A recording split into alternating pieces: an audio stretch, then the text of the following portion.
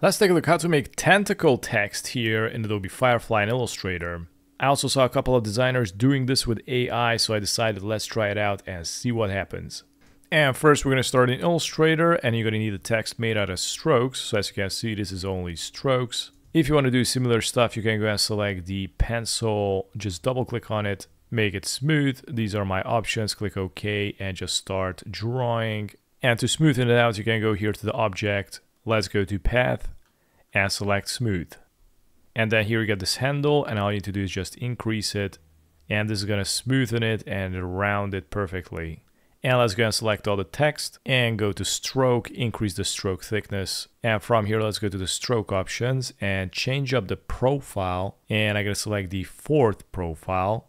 So now it's going to look more tentacle-ish. I'm also going to select one of the letters, press Shift plus W, and you can go to the width and just drag it, and it's going to make this area more thicker. For example, here I'm going to reduce the thickness a little bit more, and also make sure to rearrange the letters to add some distance in between them, and just customize every each. So we're going to prepare it for Adobe Firefly.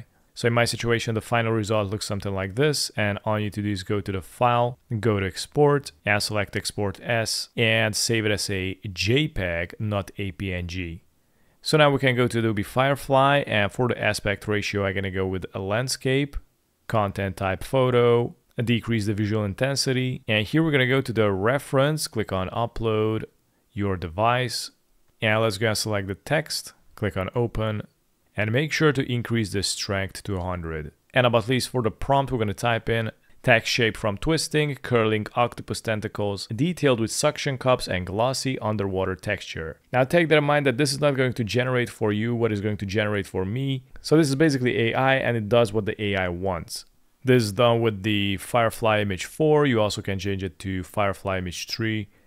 I'm also going to need to add some shading, shadows. And now as you can see, it added some shadows. I'm gonna generate some more. And they look something like this. This actually is pretty damn good. So pretty much that's how I make text made of tentacles here in Firefly and Illustrator. Thanks for watching.